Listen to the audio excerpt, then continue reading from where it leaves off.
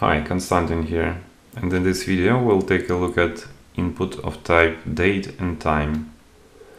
The date input type is used to create a calendar control on a web page. It allows user to select a date from the calendar widget. Let's take a look how it looks in the code.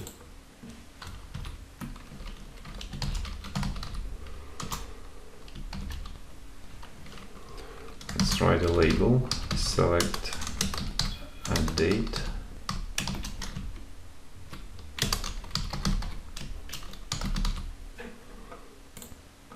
and then let's write an input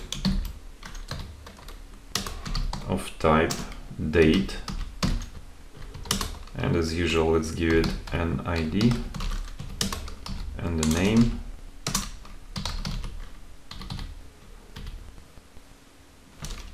And let's see how it looks.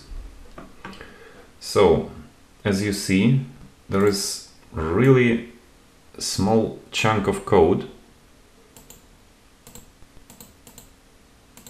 and when we will click on this calendar icon, as you see, you have like full widget where you can choose the date, and this is like the functionality which is provided by the browser by default, so it's really handy.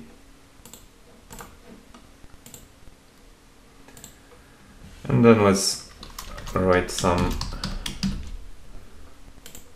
time input. So we'll give it a label of not select element, but select time,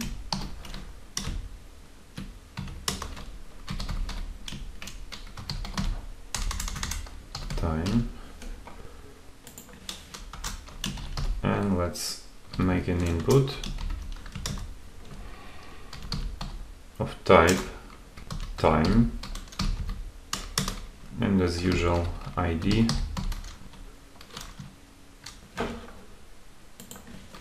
and a name.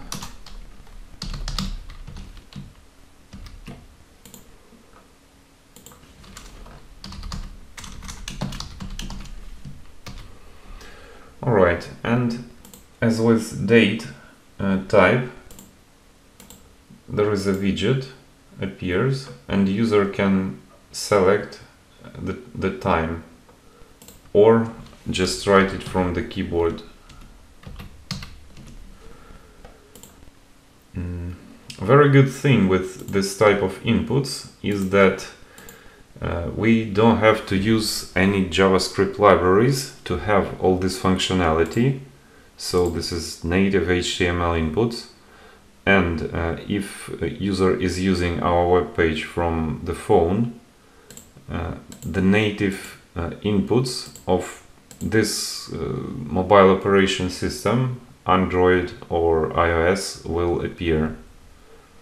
So when user will click this input on a page, it's just native input of this mobile operation system will appear. I can't show you in my browser, but I think you get it.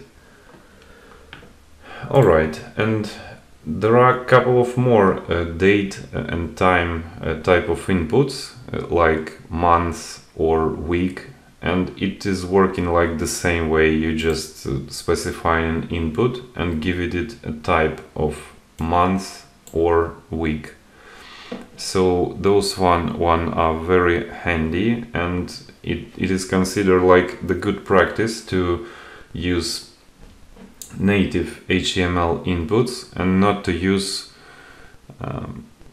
JavaScript libraries for functionality which is already provided by the browser. Alright, so that's it for date and time inputs. Please like the video, add a comment, and subscribe to my channel, and happy learning!